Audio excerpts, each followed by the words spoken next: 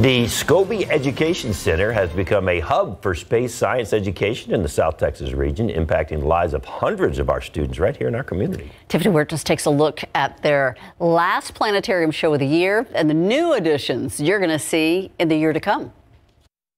This year has been really the recovery from the pandemic. We've had full slates of classes, 5th grade through 8th grade coming in, kids flying to Mars daily. It's been a busy year at the Scobee Education Center located on the San Antonio College campus. We typically have about 20,000 people come through the whole center each year, and roughly about 5,000 or 6,000 students in the Challenger Center. Rick Varner, the center director, says their mission is to inspire the next generation of scientists and engineers.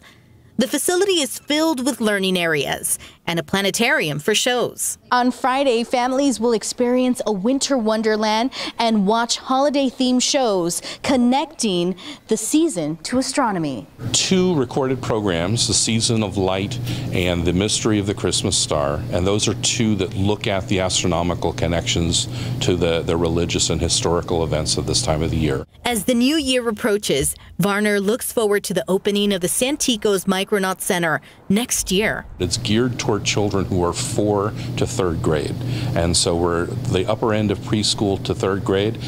They're all hands-on lab experiences. They simulate going to low Earth orbit to the International Space Station. The center aims to continue making memories and creating experiences for the community. Tiffany Huertas, KSAT 12 News. Keep up to date with all of San Antonio's top news, weather, and so much more by clicking the like and subscribe buttons below. And once again, thanks for watching KSAT.